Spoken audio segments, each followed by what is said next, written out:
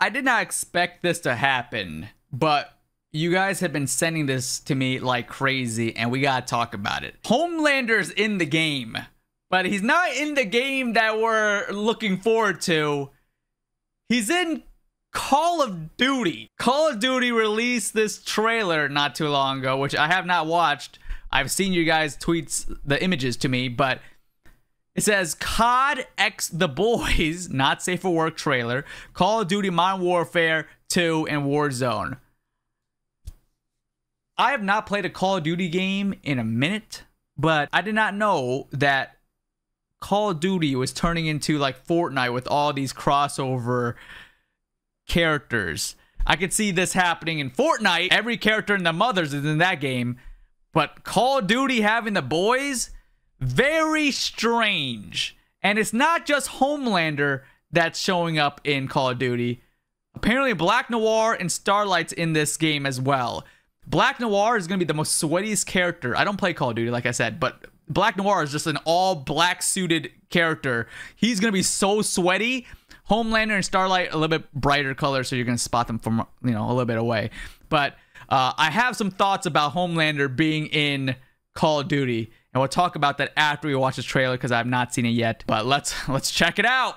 The Boys and Call of Duty. Let's get it. Rated M for mature, blood and gore, intense violence, strong language. All right, vehicles. So far, looking like exactly what Call of Duty is supposed to look like. All right. Going somewhere. Wait, is it voiced by Anthony Starr too? Homelander? For the biggest event in Call of Duty history. They don't need powers to show their super. Holy crap! It's all bloody! Yo, Starlight is rocking the Kimbos! Are here to save the day. Homelander just injustice Superman him. I'm so glad you're here to save the day. Yeah, I'll cauterize this later. I can't tell if the actors, the voice actors, are voicing their characters. I think Homelander is. Wait, what the hell is that?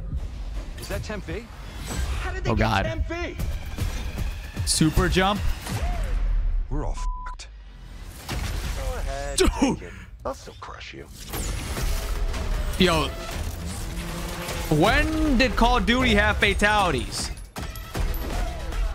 And I guess in the new season of The Boys. Oh, dude, the little beaver guy. So you get laser vision, super jump. Starlight's gonna have akimbo weapons in the new season of The Boys. Holy, these fatalities are crazy. Available starting July 12th. Oh, it's already in the game? Oh, shoot. Maybe I gotta play Call of Duty now. So Homelander in Call of Duty. Now, I have my thoughts on this. One, such a crazy crossover that doesn't really make sense. I'm surprised they didn't put like Billy Butcher as a character in this. My biggest thing here is Homelander. If you guys have been watching the channel for a while, you guys might know that Homelander is like my #1 guest character that I want in MK. And the way licensing characters work is usually the rights owner of a character lends out their license for that character to a game studio or whatever, and they get to use that character for X amount of time. Seeing as that Homelander is now getting lent out to Call of Duty, the chance of Homelander showing up in Mortal Kombat has now decreased by so much. I'm not saying it's impossible that Homelander still shows up in Mortal Kombat, but it's very rare. It's extremely rare when a character shows up in multiple things. I mean, just look at Ash Williams, right? For example, he did show up in Fortnite, and besides his own game, that's it, right? So Fortnite was the only game that he kind of made an appearance in. He didn't show up in Mortal Kombat.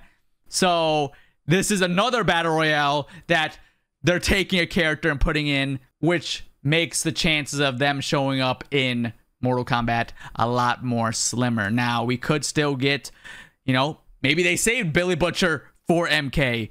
I would prefer Homelander, but seeing as Carl Urban, who plays Billy Butcher, is playing Johnny Cage in the MK2 movie, maybe it's just kind of a full circle thing, possibly.